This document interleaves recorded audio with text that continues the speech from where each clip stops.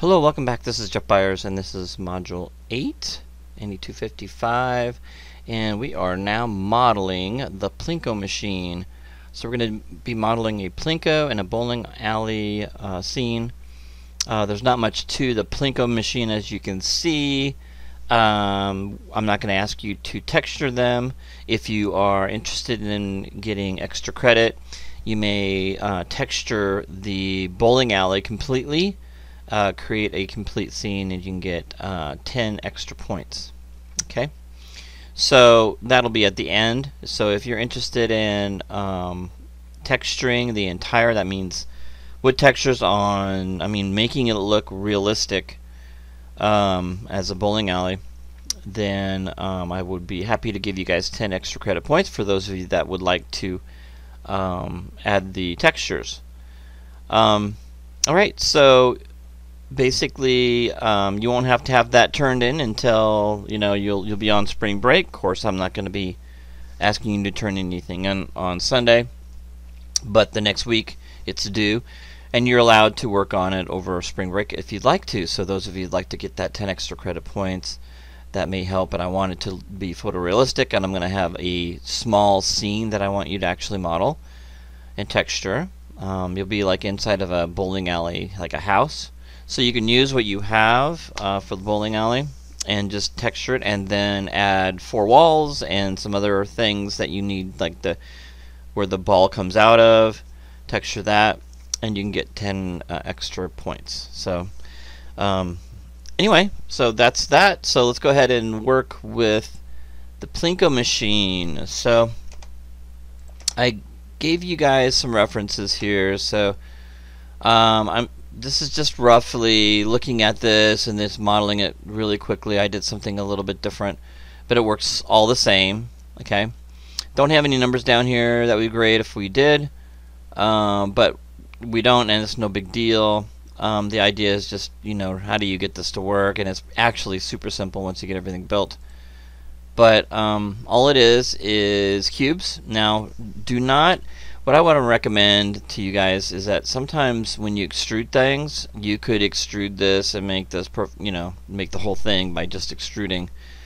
But Maya has a hard time seeing that as a collision object. So what I tell students is that you'll have to create it like it's built. So each piece is separate, and you'd have basically have to put it together that way. So these are just cubes. And you can see my perspective view, that it's just a cube, a box. I started with a box. Now the scaling, that's really important. I'm in centimeters, so make sure you're in centimeters. So go ahead and in preferences, make sure that's all set up. So where am I at with this as far as width goes? So I think I'm at, I wrote it down as 8. Okay, each square, each unit in I just count it as 1 foot. So I've got 8 feet by 14 feet tall, or you can call it basically 8 units by 14 units. So this is pretty big. That's probably maybe 7 or 8 feet tall, and maybe 4 or 5 feet wide. I don't know, but just guesstimating because I can see what's in the background here. Okay, so anyway, so that's basically easy construction. So I start off with some cubes. I think I started with the back, and then I just added the sides and the bottom. Very simplistic. And then I just created the cubes here. Okay. And then I've got these bumpers. Okay. So they're a little more extreme than what the reference is. Okay. But they work okay. And then we've got the pegs. Okay, so I've got the pegs. Alright, each one of those.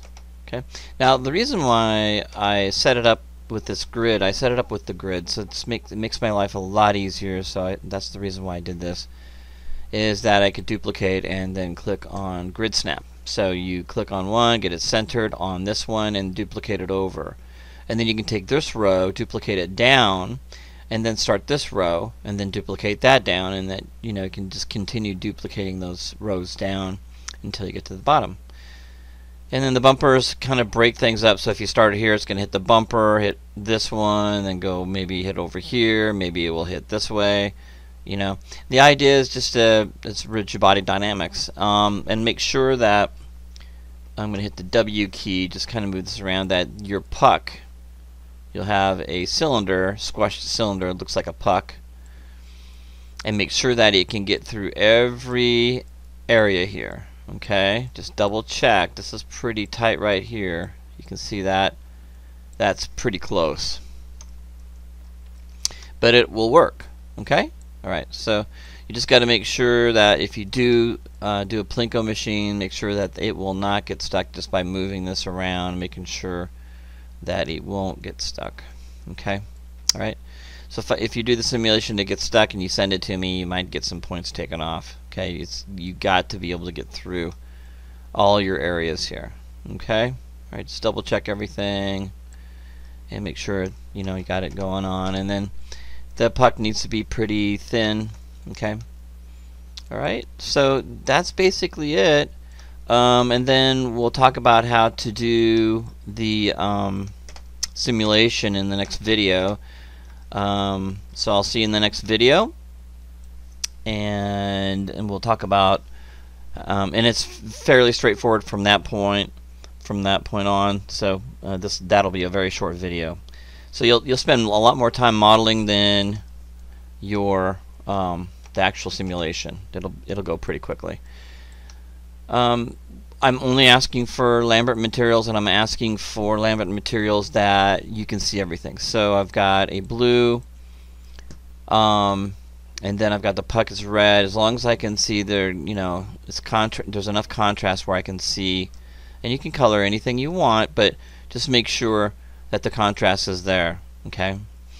And if you leave it gray, you'll lose like 4 points. So we want to add at least a Lambert material. Okay. All right, great. All right, so I'll see you in the next video.